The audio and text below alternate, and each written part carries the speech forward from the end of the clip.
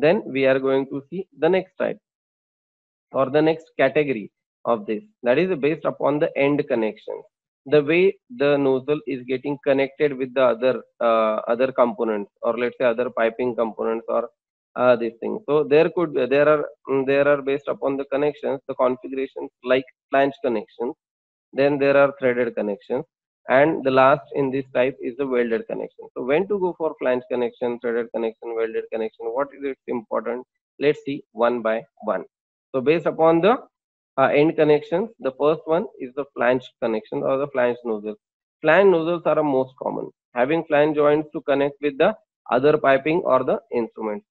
Because most of the time pipings will be having the flanges, and we are providing the mating flanges on the nozzles, and with the help of the stud and nut we can easily attach these pipings with the nozzles with the help of the gasket in between.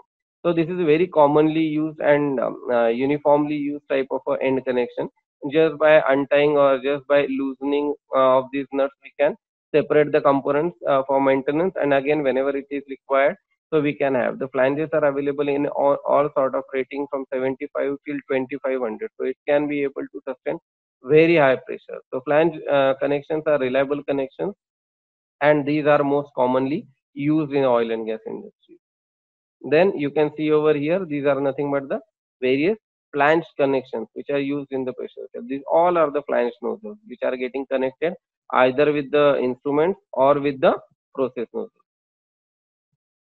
Then, based upon again the end connection, the next type is the threaded nozzle. So threaded nozzles are mostly used in water applications, or we can say low pressure applications. So you can see these type of, now these are the threadolets, what we can say. So these are the self-reinforced sockets having the thread. So these are called as the threadolets, which will be used as a nozzle, and these will be getting attached to your vessel. You can see here the shape. This is nothing but the radius of the profile on which, or the radius of the shell on which it is going to get fit upon. So mostly these are the threadolets which are used in the piping. Then these are the, you can see this is a nipple, or this is the nozzle which will be having a threaded connection. So in case of our vessel, we will be having some barrel nipple or some socket or this type of end connection also, where from the other, let's say hose piping is there. So that hose piping will be getting attached. So mostly in ETP, water industry, wastewater industry, such type of nozzles will be most commonly used. Here also we can see there is a barrel nipple, then the hex nipple, then welded pipe, half nipple. These type of threaded connections are nothing but the threaded nozzles, which are most commonly used in water industry or low pressure applications. Then the third are the welded nozzles. Now, as we can see, once we weld that nozzle, let's say nozzle with the attached piping or some other instrument, then it will be almost impossible to disconnect it without any cutting or without any application of the heat. So this is not very commonly used type of the welded nozzle. These are only the last options where the leakage is at all not possible. So whenever there is a very high pressure, or we can say lethal applications, refrigeration plants are there where they'll be using ammonia as a refrigerant. They don't want that ammonia to come out because it's a lethal gas. Because of that, the people may die also. So because of these reasons, whenever such a criticality is there, then only these welded nozzles are been followed. So mostly in refrigeration industry or the industry where the lethal gases or the lethal process fluids have been handled. So to have the flange, there are chances of leakage. To have the thread connection, there are also chances of leakages. To avoid that all things and all that mess, these welded nozzles are preferred in the industries where also one of the better advantage as compared to the flange or the threaded connection is it is having the better cyclic life, or we can say the number of fatigue cycles will be more as we are having the butt weld over here. So there are no chances of leakage, and we will be having a very strong joint, and also the radiography also can be possible for that joint. So there are less chances of leakages. So in such an industry, you can see over here the nozzle is directly attached through welding to the connected piping. So there is no flange or the threaded connection over here. So whenever you can see over here that there is a insulation. So whenever there is a refrigeration industry, here also you can see it's the refrigeration industry equipment where you can see all these nozzles are the welded nozzles. There is no threaded or the flange joints have been there in all these nozzles. Here you can see another instrument or another equipment from the refrigeration industry. Here also the nozzle is directly welded to the rest of the piping. So like this, these are the instruments and the pipings which are followed mostly where the lethal services are there, where high pressure is there, where you will be having such a media or the process where you don't want any sort of leakage. Because of this, any sort of leakage, there could be very dangerous consequences of this. So these are the reasons why we are going for this welded type of the construction.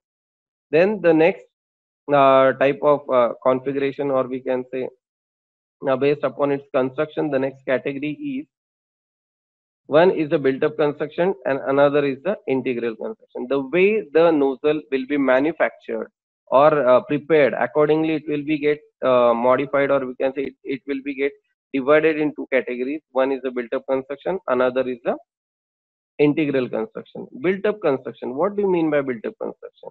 It is very economical construction, most commonly used in all across the industries. So built-up construction means what? We'll be having each and every component of the nozzle as a separate component. Like here we can see this green color is nothing but the shell to which we are getting connected this nozzle. So what we are doing, we'll be having, you can see over here, there is a weld joint over here. So we'll be having this separate pipe, separate flange, and if it is required to provide the reinforcement, then we'll be having the separate reinforcing pad. So it will be made up of this separate reinforcing pad, separate pipe, as well as the separate flange joint. Based upon the requirement, the flanges can be slip-on flanges, then loose ring type of flanges, or it can be a weld neck flanges like this. So this will give us a very high flexibility to the manufacturer to make these type of nozzles, and these are very cost effective as compared to the integral nozzles. So most commonly these type of nozzles are used in the industry unless and until there is a very specific requirement. We are not going for the integral nozzle. Now the integral nozzles, as the name goes, it is integral. Means what? All these components, whatever we have discussed, those are made up of the one single forging. So we can see over here this total flange, its neck, then the reinforcing component, whatever RF pad was there, that has been eliminated, and that reinforcement also have been incorporated in this heavier thickness of this nozzle, that is called as the SR, or we can say self-reinforced nozzle. And in addition to that, there is a butt joint between your shell and the nozzle. In case of your integral joints, you can have it welded over here like with the help of the fillet joint, or you can have a leap like this. So whenever we are having the leap, it means that we want to do the radiography of this joint and to make sure that there won't be any leakages or there won't be any leak paths available which are unchecked. So generally these are used in the very high pressure applications, cyclic service applications, lethal, if there are some lethal fluids, in that case we want to have the full radiography. For that reason we'll be having these kind of butt joints done, and then we can do the or perform the radiography, and we'll make sure that this joint will be very stronger in all the aspects. As it is a single forge, so it will be separately forged by the forging people, and that's why its cost and its lead time is way ahead, or we can say much more as compared to your built up construction. In built up construction, you will be using standard pipes, standard flanges, which are readily available in classes. Pipes are available in schedules. But in this case, for your particular equipment, you are designing this self-reinforced type of forgings or the nozzles, and only those nozzles will be fabricated just for you or manufactured just for you.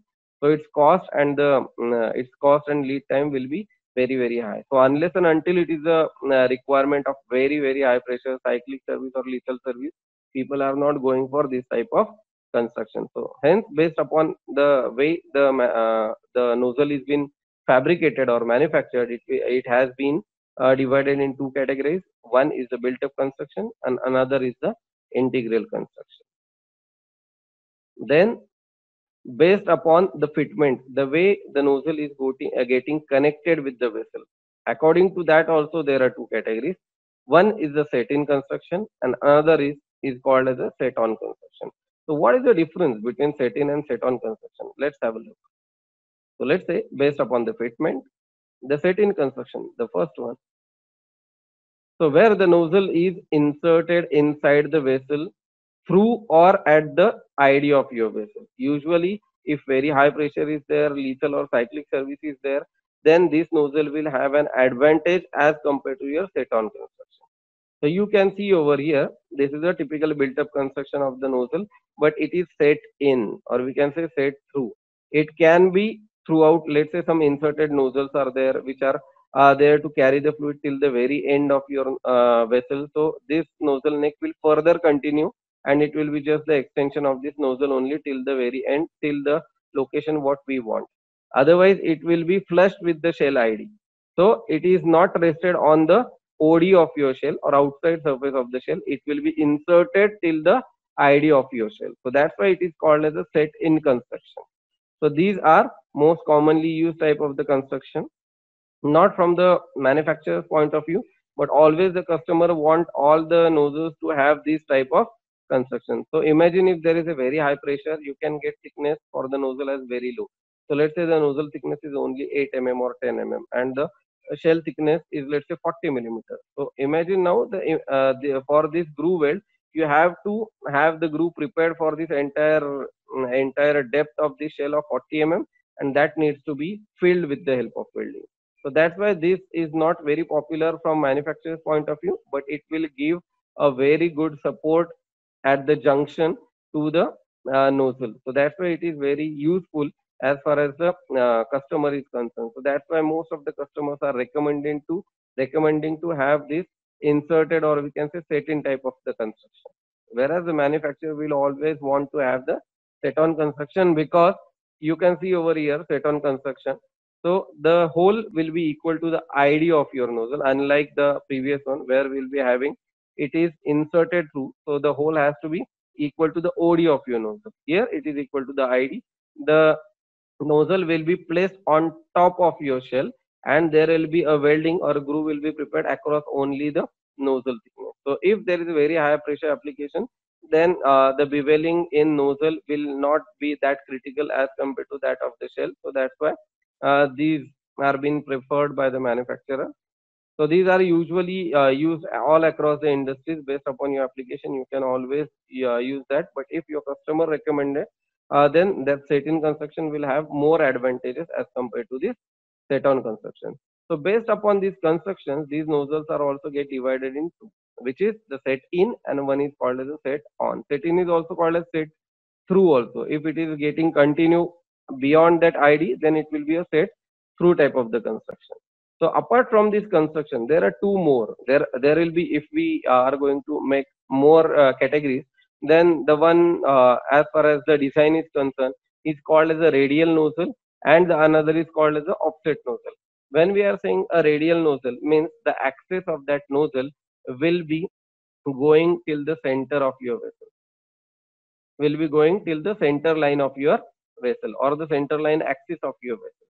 But in case of your offset nozzle, let's imagine one tangential nozzle. So in case of tangential nozzle, that axis will never match or connected with your axis of the vessel. So that are also called as a one more category what we can see, though it is not mentioned over here, but most commonly you will be hearing that radial nozzles or offset nozzles. Offset nozzles are also called as hillside nozzles. This is one more criteria or one more category through which we can have differentiation between the type or the categories of this nozzle.